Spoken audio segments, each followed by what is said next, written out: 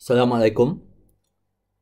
Example 6 berkaitan dengan first law of thermodynamics. Soalannya adalah 2500 joule of heat is added to the system and 1800 joule of work is done on the system.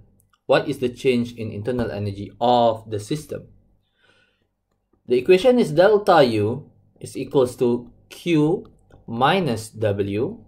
Now, this is the work done on the system. So, the sign convention for work done on the system is negative 1800 joule. Heat added is positive because it is added. So, positive 2500 joule.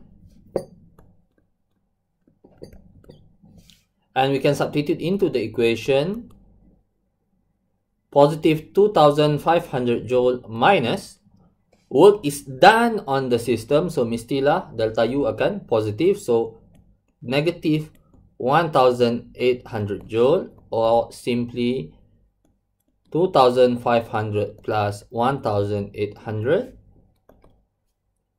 The answer for that is 4300 joule.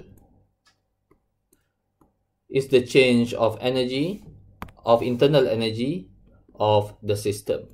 So this is a very short video, okay, because very simple example. So thank you for watching. Assalamualaikum warahmatullahi wabarakatuh.